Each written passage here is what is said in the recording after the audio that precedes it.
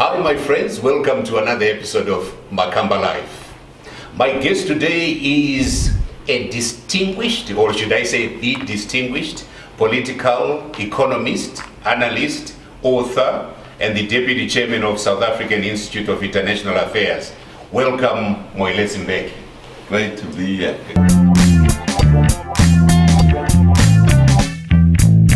Do you think the successes that Africa is witnessing in parts like mainly of political leadership and to a certain extent development in parts like Rwanda, Tanzania, Botswana, do you think these successes are it's premature to acknowledge them, or do you feel that the leadership in those countries has taken root and they are headed in the right direction? Well, I think you have to look on a case by case. Let's say Rwanda first. If I look at Rwanda has been through a horrendous experience of genocide in 1994. So it's a unique country. There isn't really a similar experience of genocide anywhere else in Africa. So you can't describe Rwanda as a case study in Africa because nobody else has had the experience of Rwanda. So you can describe it as a success? As some are calling it an economic miracle? Well, I have a reasonable knowledge. I know Kagame. I disagree with Kagame's policy of murdering the opposition. His people tried to kill an opposition leader in South Africa who was an exile from Rwanda. They did succeed to kill another one who they strangled and killed. I disagree completely with those methods. So Rwanda, I wouldn't call it a role model. It's not a role model for us in Africa to follow. Murdering your opposition is not the role model we want. In Africa, we want everybody to be free to express their points of view without being murdered, which is what the Rwandan government does. So it's not a role model in that sense. The opposing figures have been murdered and killed or shot in America, in Britain, in the Western world. What is the difference? No, I don't think so. John F. Kennedy was killed. Martin Luther King was killed. But John F. Kennedy was not killed because he was opposing by the Republican Party. He was a Democratic president. It's still a mystery. It's not been resolved in a way. But he wasn't killed by the Republican Party. So you can't compare. America has a long history of assassinations of presidents. And civil rights leaders. Civil rights leaders. Yes. So it doesn't follow that it's okay for Rwanda to then kill opposition leaders. Coming back to Africa, Tanzania? Well, I lived in Tanzania during the time of Nyerere. I worked there for 3 years. So you witnessed the whole Ujamaa yes, I witnessed philosophy, the whole policy. Philosophy. I was working in the construction industry. And in terms of the construction industry, Nyerere was very, very important. In fact, I tried to help ZANU-PF to learn from the experiments that the initiatives that Nyerere developed to develop the professions, the construction industry, like to develop architects and quantity surveyors and so on and so forth. Unsuccessfully, the Zimbabweans didn't pay much attention, but anyway, I tried to explain to them how the Tanzanians... Have South Africans paid attention? No, they haven't paid attention. So, but Nyerere was, Nyerere for me as a Southern African, yes, he was very key in our liberation. Yes, he was. He was very, very key. In terms of... So was, to be fair, so was Kenneth Kaunda. Oh, so was if Kaunda. These countries are poor today, it's because they've dedicated so much resources to the freedom of There's no doubt. There's no doubt about about it. But I didn't agree with Nyerere's economic policy of villagization, which is what he tried to. He dismantled the natural African rural settlement, which is a small hamlet, yes, and tried to recreate the Asian type of large villages, but that failed. That failed, and I didn't agree with it. How was he as a leader? Did he eliminate the opposition? No. Was Karume on the side of Nyerere, or was he was in the opposition? No, Karume was part of Nyerere's party, but Zanzibar is although it is part of Tanzania, it's a semi-autonomous region, yes. And so the Zanzibaris fighting amongst themselves. Salim was part of that. And it's largely Muslim. Yes, but the mainland has also got a big Muslim community. So, but politically, there's relative political autonomy for Zanzibar. So the political leadership in Zanzibar fought amongst themselves, which led to the death of Karume and the arrest of Babu, who was the main leader of the Zanzibari group at that time. But Salim was involved in it, but Nyerere chose not to pursue him. To go after him. But none of them were actually killed. What would you say? Well, we touched on Botswana. You must comment on Botswana. Hasn't Botswana been economically successful? Yes, and politically stable? Well, Botswana, well governed? It is reasonably well governed.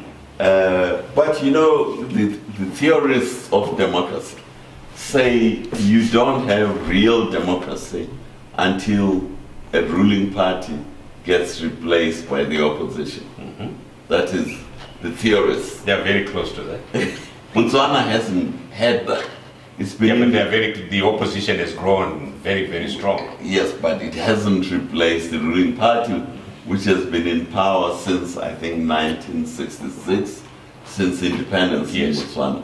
So before we start making accolades about democracy in Botswana, you have to realize that they have one more step to take, which is that the opposition must come to power. Must also come to power. Then we can start to say the democratic process has succeeded. Zambia has had that, where MMD, Malawi is Ghana, Mauritius, Nigeria. So Botswana hasn't reached past that hurdle yet. So the jury is still out on the stability of Botswana's democracy. I don't think President Kama will be very happy hearing that. I'm sure you won't be happy, but that's the reality. What would you say are the pillars that African leaders and citizens need to focus on in order to move the continent forward? Well, there are a number of pillars that we in Africa have to focus on. African countries are multi-ethnic countries, multi-tribal countries. All of our countries were created by the colonialists. Whereas the colonialists in their home countries had essentially one ethnic group as making up their country. The French had the French, the Portuguese had the Portuguese, the English had the English. Yes. But in Africa, to suit their convenience, they brought different ethnics together and created South Africa or Zimbabwe. So now to be able to manage this multi-ethnic environment, democracy is very important because everybody has to feel that their voice is being heard. So that is a very critical factor for Africa. It's not for ideological reasons. It's for the stability of our own countries. If certain ethnic groups feel that their voice is not being heard, they are being marginalized, then you start a conflict environment. So the question of democracy in Africa is very central to the stability of our own countries. So that's one point. The second point is the change of our economy. The African economies were started by the colonialists. Yes. The colonialists developed these economies or structured these economies for their own benefit, for the benefits of their own countries, not for the benefit of the African people. So we have to restructure our economies so that they benefit the African people. This isn't really happening in most African countries, including my own country, South Africa.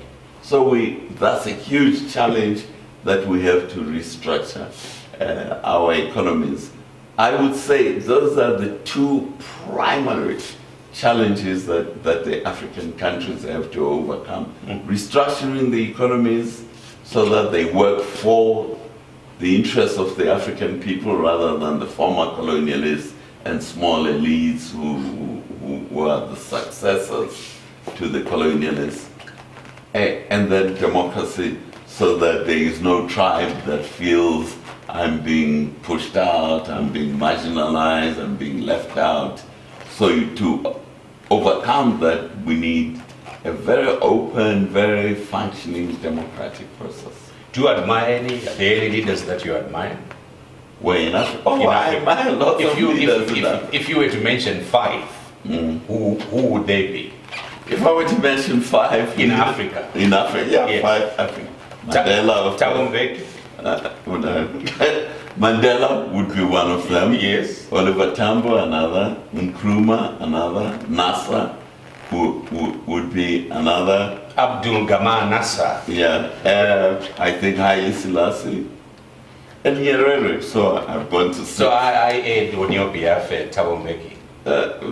Well, I wouldn't put him in that.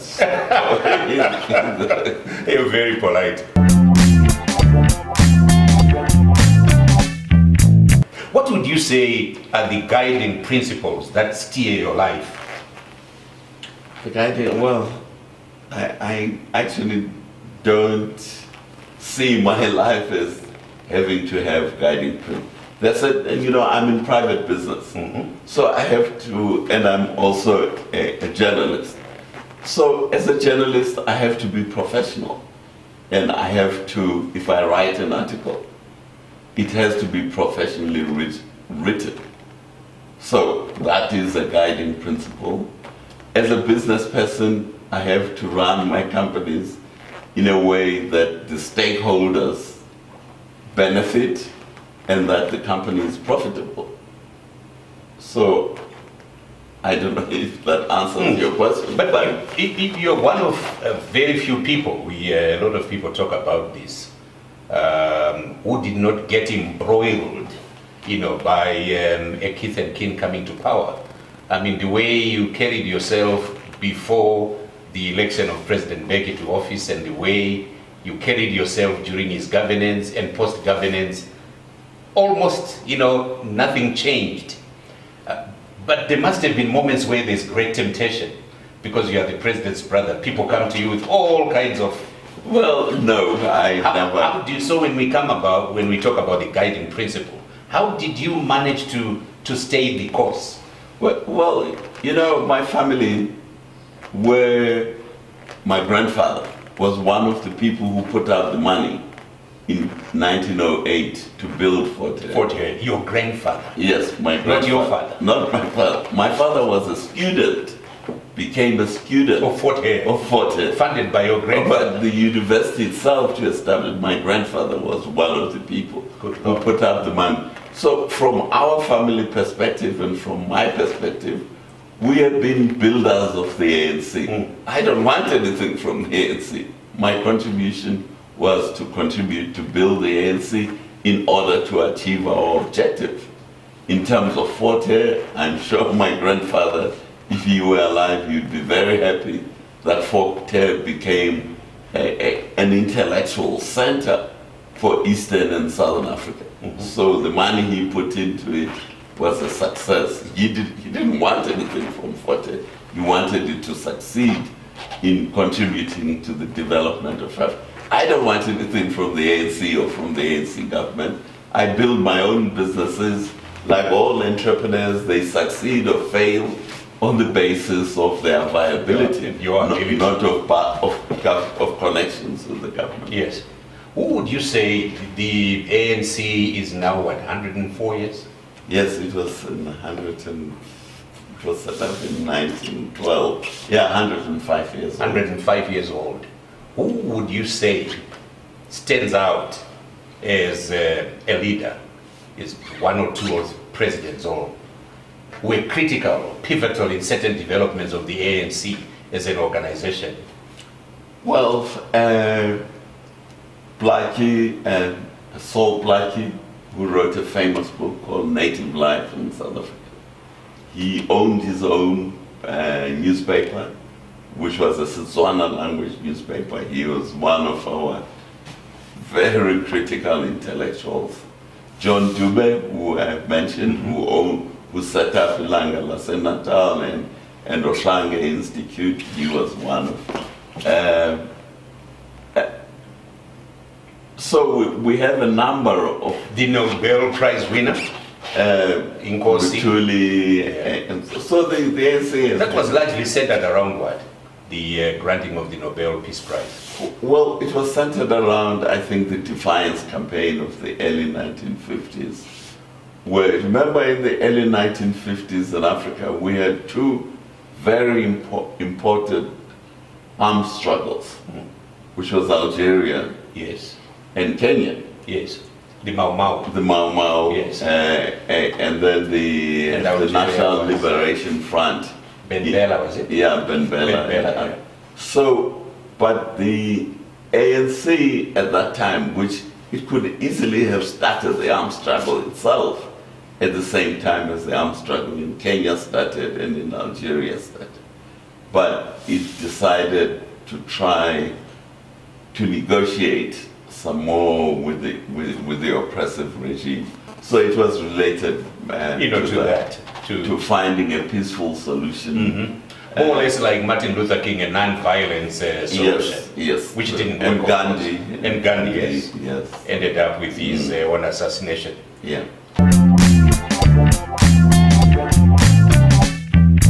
We always want to ask, for the benefit of our viewers and followers, our guests, what they have learned from life. You're still reasonably, quite young. You still have another 30, 40, thank you, James. Activism in you. But what would you say you have learned from life so far? Well, for me, my most important lessons I've learned from life is actually from the African countries. I spent nearly 10 years as a journalist in Zimbabwe. I worked for the Sunday Mail, with William Zaru, which was edited by a ZAPU, yes, Central Committee. I worked with Sitole in the Herald, yes, who was a ZANU-PF.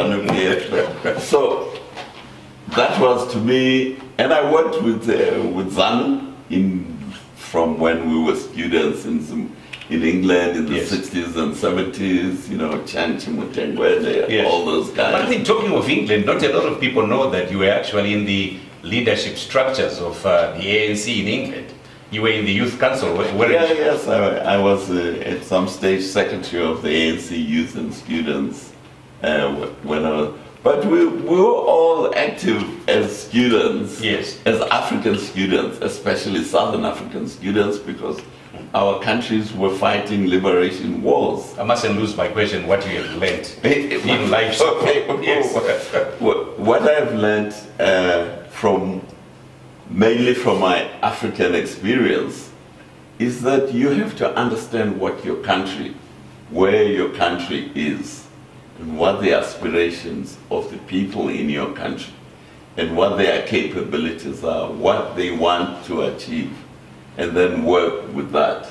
Many people take theories from here, there, and everywhere, and they think they should make their populations, the African people, follow these theories.